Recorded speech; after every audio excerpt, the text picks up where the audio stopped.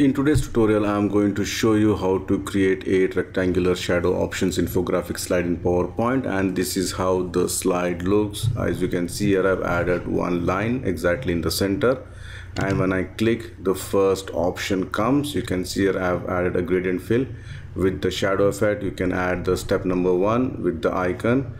You can add the title and the detailed text. So when I click on the right side, it will come the step 2 with a different color. Then comes the step 3. You can see here the step 4, step 5, 6, 7, and the last one, step 8. So depending on your requirement, you can increase or decrease the options. Likewise, I have created one more slide where I have added 6 options only. You can see here this is option 1 and option 2. Likewise, you can just do the animation for the rest of the options. And if you have not subscribed to my channel PowerPoint University, please subscribe it now and make sure to enable the bell notification icon. You can join my Telegram group with the help of this link, and if you like to contribute to my channel, you can do it through PayPal or Patreon. The link is provided in the video description section. I have used Office 2019 to do this. If you're using the older version, some features may not be available, so I highly recommend you to use the latest version of PowerPoint. So let's start the tutorial. Add a new slide and change the background to any light color background. Then go to View, enable the guides, go to Insert, Shapes, and select the rectangle. Draw the rectangle depending on your requirement. You can adjust the height and width. So I'm going to keep this much. Shape outline, make it no outline. Then I'm going to give a gradient fill for this. Right mouse click, go to Format Shape. Under Fill, select the gradient fill.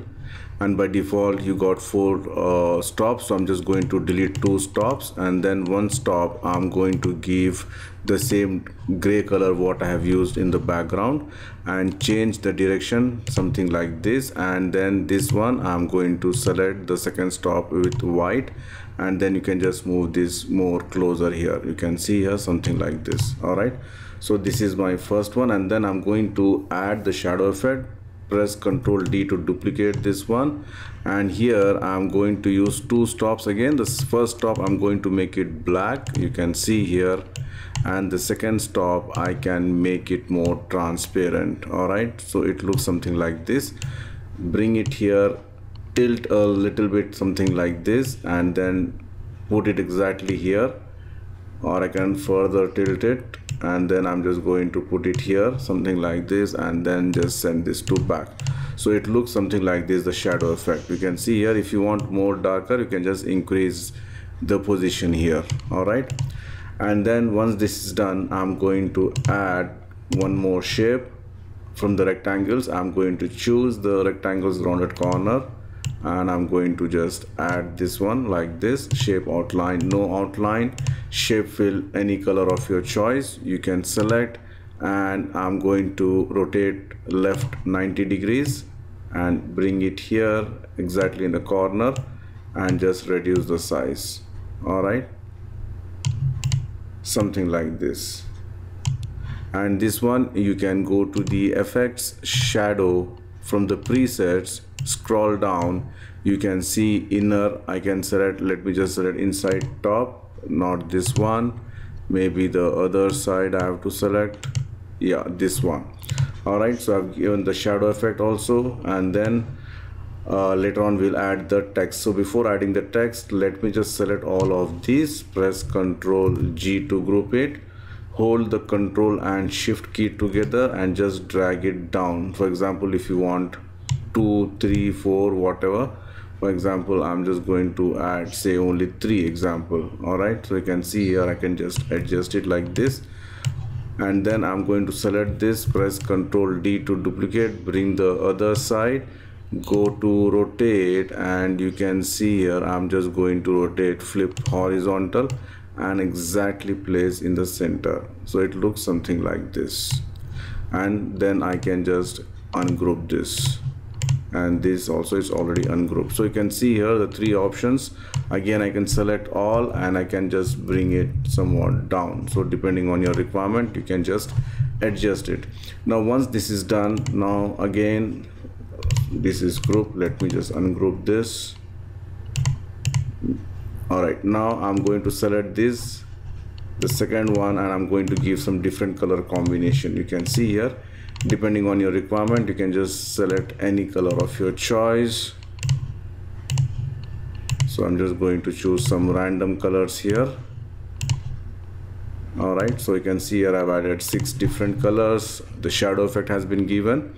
If you're using the latest version of PowerPoint, you can go to insert icons. I can just add just random 6 icons. Alright, so I'm just selecting some random icons, click insert and bring this aside here, and the height and width I'm going to make it as 0.5 only, and then I'm just going to put it one by one here.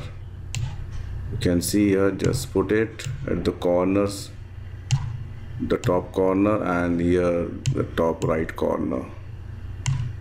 Alright, so you can see here I've added, and then if you want you can just change the color according to the color of this particular option.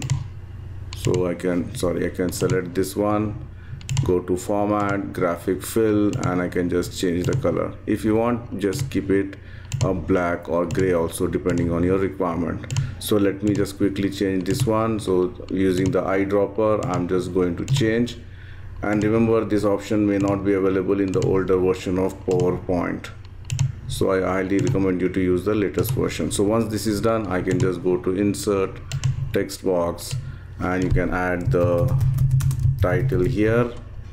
Alright, you can make it bold, reduce the size to 16, bring it more closer to the icon, go to insert text box and equals LOREM within brackets 1, and then it gave me some text. I don't want this big text, so I've deleted some part and reduce the size.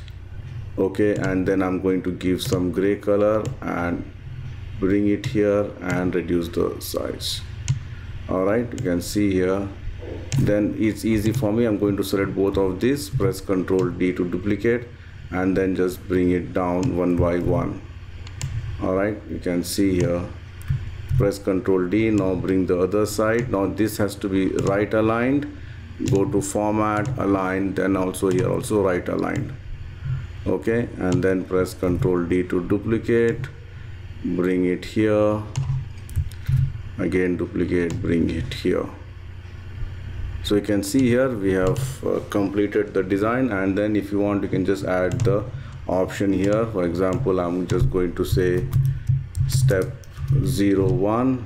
Alright, you can make it bold, make it white, or let it be black. Later on we can change. Go to the text direction, and I want text direction, rotate all text to 70 degrees, increase the size, and then I'm just going to put it here. Alright, press Ctrl D to duplicate, bring it here, again bring it here. So now I'm going to select all these 3, press Ctrl D to duplicate and bring this here. So depending on your requirement, this could be 1, this could be 2, this is 3, this is 4, 5, and this is 6. Alright, and then I can just select this and group it. Alright, so I'm just going to group like this, select this with the help of mouse and then group it. So I have grouped this, even the, let me just group again, even the text also you can group this one. Okay, Ctrl G, only the text, don't group any other thing. Alright, so we have completed the design, and then one more part which is missing. I'm going to add one line here from the top to bottom. Alright, so make sure that it is, let me just add it again, select line, click exactly in the middle, and you can just hold the shift key and then make it straight line. Shape outline, you can make it gray and increase the weight, maybe this much, and then you can give some dotted lines here. then go to view, remove the guides. So this is how the design looks. And then as I said that if you want to add more options, you can add it. And the last part which we will do right now is the animation part. So let me just close this. I'm going to the animations, enable the animation pane. I'm going to select the first one, the gradient fill, the white one, add animation, go to more entrance effect. If you want, you can use it the wipe effect, or I'm going to use the stretch effect. Stretch, click OK, and then stretch should from right. All right, should come like this. And then for the shadow effect, I'm going to give a wipe effect. All right, wipe again, it should come from right, and this should happen with previous but a delay of maybe 0.10 seconds. All right, so if I play, it looks something like this. You can see here like this. And then once this is done, I'm going to select this one, and for this also I'm going to give the same stretch effect. Click OK, and then make it from right. It should happen after previous. And for this, add animation, more entrance effects. I'm going to select the basic zoom, click OK. Again, this should happen maybe with previous. And then this one also I'm going to give the same text animation, which is the stretch. Click OK, and it should affect from left, and this should happen after previous. So if I play now, when I click, it comes something like this. Now similarly, I'm going to use the same animation here, but we need to change the direction. So first one, select this one, click on animation painter, click on this. See, this is coming from right, so I need to change from left. All right, so same thing here. I'm going to select the shadow, and this shadow again comes from right. I should make it from left. And then I'm going to select this one, animation painter, this also from left. All right, and this one I don't need to change anything because it is the same thing here. I don't need to change. And then the text I'm going to select, and you can see here this also I have to make it from right now, the opposite direction. So if I okay, the icon is I have missed, so let me just do it once again. All right, so I have to just select the icon here, and I'm going to basic zoom, and this should happen after previous, or whichever way you feel better. All right, so it comes something like this. So similarly, you can just copy the animation to the rest of the options.